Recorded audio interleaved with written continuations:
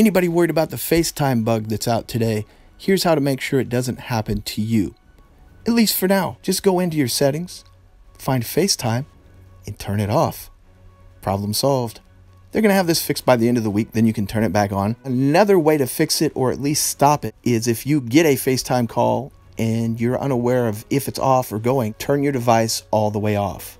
Turn the phone all the way off, and then bring it all the way back up. That will solve the problem short term as well. But if you have that happen, you're going to want to go in and make sure you turn this off. Because if someone calls you and you don't answer, they can still hear you or see you, allegedly. Thanks for watching. Don't forget to like, comment, and subscribe.